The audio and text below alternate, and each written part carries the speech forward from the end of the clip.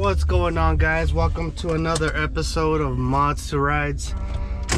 Today we're finally gonna go pick up the powder coated wheels, and I'm also gonna take you guys to another place, another powder coat shop, so I can show you guys the process of how they do the powder coating process. Very interesting, and I know you guys are gonna like it a lot.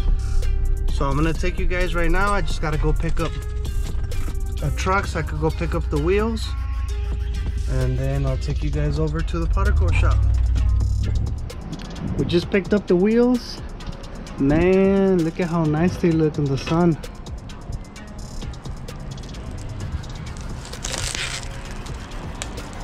Very similar to the paint that I had before.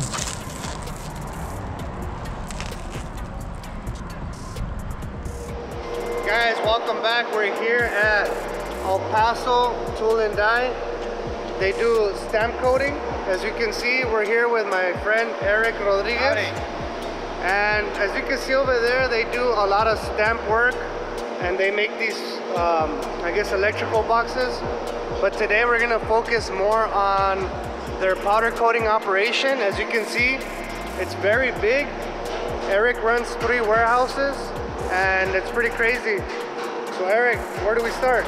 Well, basically what we do is, as you can see, we start hanging parts first. What it does is we hang parts, and they go through a 6-stage washing system, which is over here. And it removes all the dust, oils. From there, what we do is we go, as it chain goes, it goes through a drying process, which I can take you right here. Right in the middle, we have the oven, which dries and cures the parts. So what we do is, as it gets out of the washing system, we go through the drying process.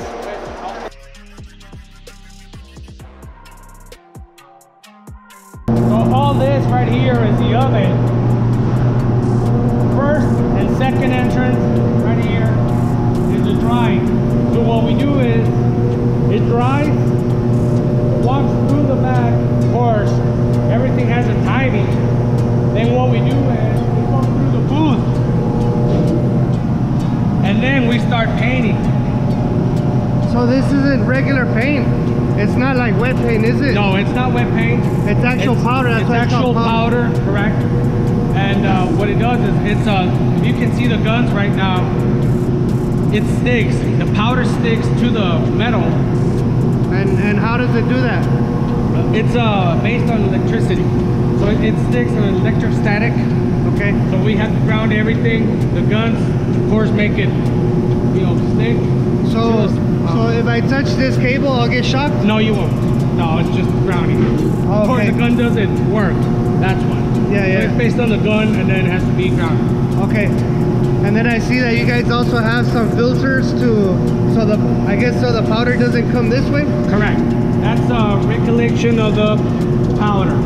So what it is, it's all the scrap that's based there, goes there. We try to reclaim a few pounds of it. Okay.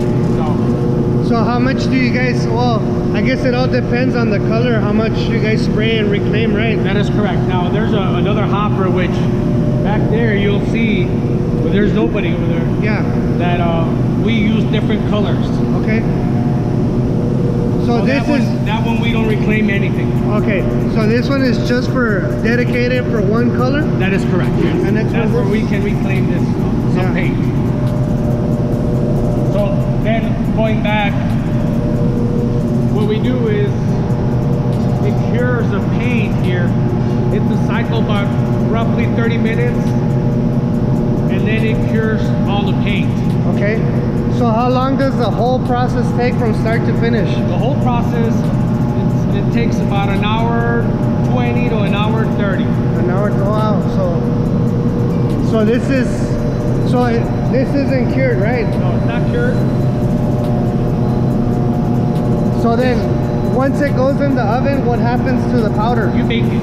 You bake it at roughly from 390 to 430 degrees. Okay. Of course, depends on the thickness of the steel. Okay. And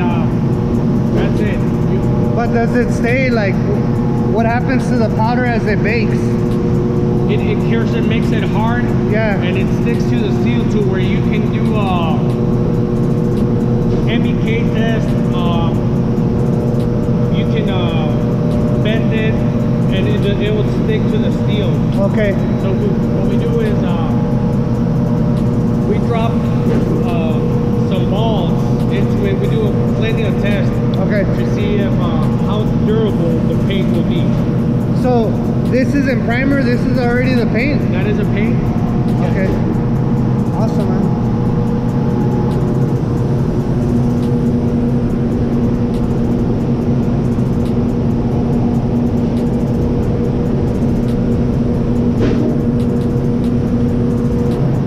So how does the finished product look afterwards?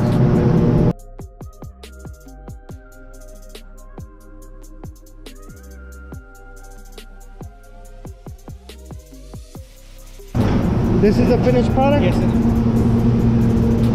So you can hit this and nothing will happen to it? Correct. Wow.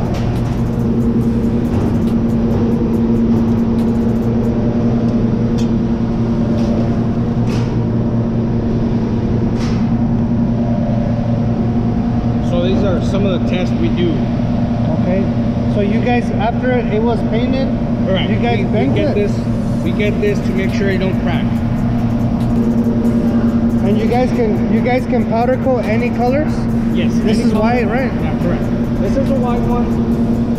So you pick and choose. So you guys can essentially powder coat any color that the client wants? Yes. Anything. So if any subscriber wanted to send in, let's say some wheels or a bumper or anything, you guys can do all that stuff? Yes. Everything. Yeah? Any color available, we can get it done. Okay. And if the client wants a custom color, can you do that, or? Yes, any color. We can get custom made. Basically, whatever the customer wants. Yeah. So basically, if you go, I guess I'll link the website where you guys can look at the different powders, and that's essentially the paint, right? Yes. Because it cures, it turns like into water now, and then it sticks. Yeah.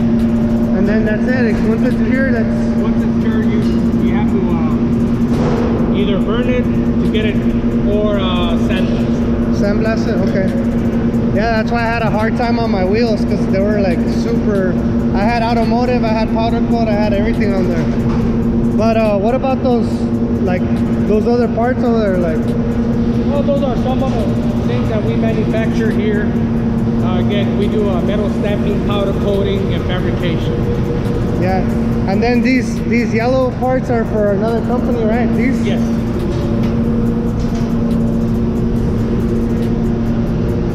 Again, that's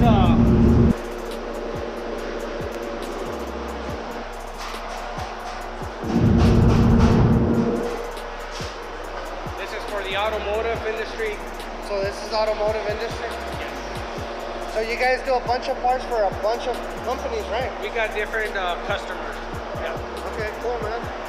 So what else is there to see here? Basically, this is pretty much the end of the tour here for the powder coating, and you know, I hope you enjoy it.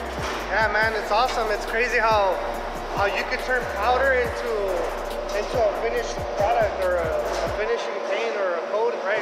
Correct. So I would say it's more like a coating, right? Not a paint.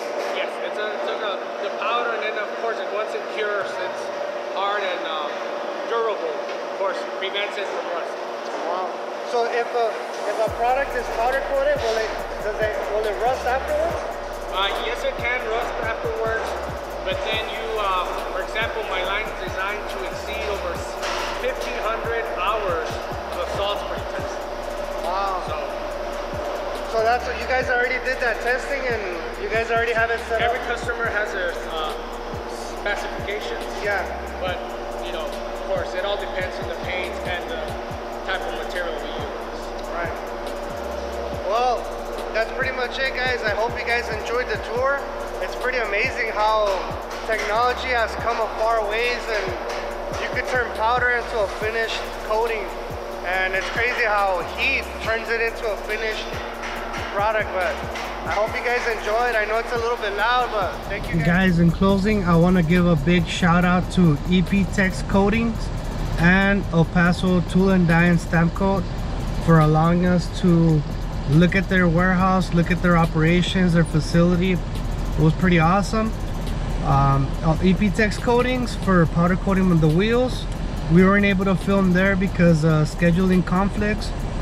So there I'm gonna put both of their links or their contact information in the description.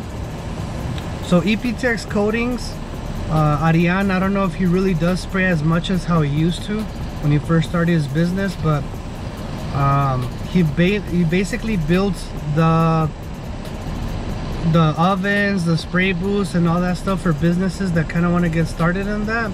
So if you guys are interested, make sure you give him a call. But El Paso Tool and Die and Stampcoat, they did give me prices for powder coating some wheels. So if you guys want to powder coat a set of 4 wheels, but in a basic color, for example, something that they have in stock, like a gloss black, a flat black, a wrinkle or crinkle finish, or a white, it's about $200 per set of 4 wheels. Okay, but however, you guys have to send in the wheels bare metal. I don't know if we mentioned it in the tour. The electrostatic process, when the powder sticks, it has to be metal because current flows through there, like we mentioned. But if it's not metal, with time it's gonna break off and it's not gonna stick on there. So it has to be the bare finished metal, and that's how you guys send it in. $200. Now if you guys want a custom color like what I chose, it's about $200 plus the powder. For the size of wheels that I have, 20s, are pretty wide. It's about 5 pounds of powder for those wheels. So either you guys buy the powder and send it in, and he'll charge you $200, or $200 plus the powder. So all in all, it's a very affordable price for powder coating. It leaves the finish amazing. I'm very satisfied with my finish. It's awesome. Like I said, shout out to those guys. I'm very appreciative. If you guys like this content that I've been putting out, please consider subscribing. Please share it with your friends, family. Thank you guys. Peace. I'm out.